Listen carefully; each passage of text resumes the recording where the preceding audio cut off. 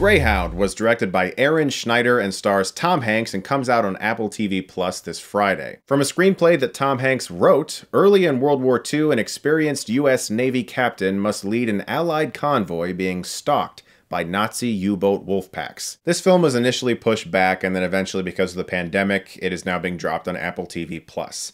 Hanks wrote the script, as I said. The last time he wrote a movie was Larry Crown, a film he also directed. He also wrote and directed That Thing You Do, so this is not the first time he's ever written a screenplay, but this is the first time that he's written a screenplay that he did not direct.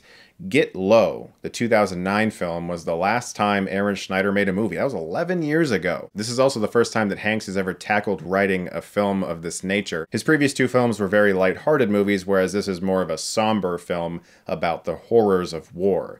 Unfortunately for me, basically nothing about this movie really connects, the characterization being one of the weakest elements. There's one scene early on in the film where Tom Hanks is talking with Elisabeth Shue, a woman he would like to marry, but he's got to go out on his boat mission, so he has to leave her back home. He has a Bible on the boat, he prays a lot, and from time to time his feet bleed. As far as characterization goes, that's it. And it's a film that keeps asking us to care about characters who are being thrown into life-threatening situations, but we don't because we have no idea who any of them are. My friend who watched the film with me described it as relentless but repetitive.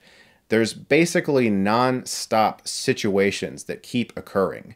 There'll be one U-boat that's firing upon them, and then here comes a torpedo from another one, and when that's done, there's a fire they have to put out, and maybe one of the captain's friends died along the way. And it's like that constantly without anything new. There's nothing compelling thrown into the mix. When you think about other films of this nature, like say Hunt for Red October, that's a movie that has all of the things that this movie has, but it also has Sean Connery as someone who may or may not be defecting from his country, and you don't know what his plans are. There's a lot of mystery there, and when you throw Alec Baldwin as Jack Ryan into the mix, suddenly things are really exciting. Or a film like, say, Crimson Tide with Denzel Washington and Gene Hackman. That's a movie about nuclear bombs that's on a submarine. One man believes, I need to launch these things. The other man is like, no, you fucking don't.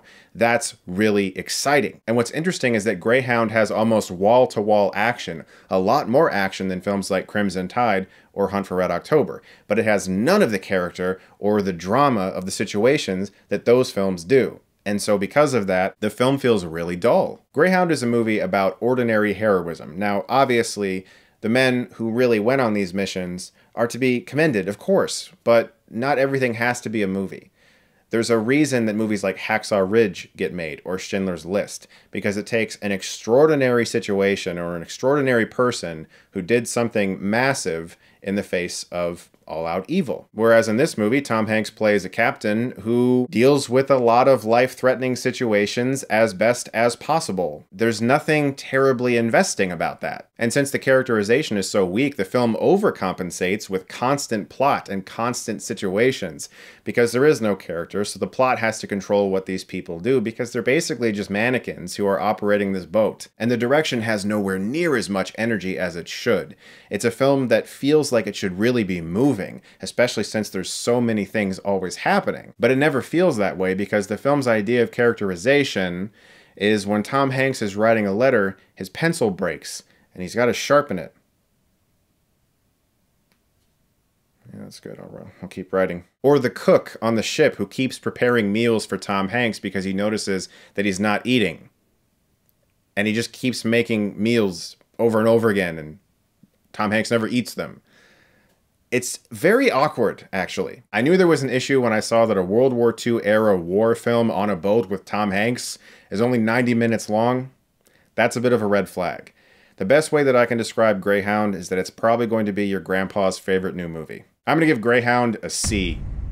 This is just a very dull movie, and I can understand why they decided to release it on Apple TV Plus, because it's the type of movie that you watch and you respect, and then you instantly forget about.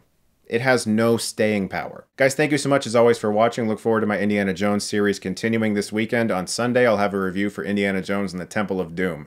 You guys are the best. Thank you again for watching, and if you like this, you can click right here and get Stuckmanized.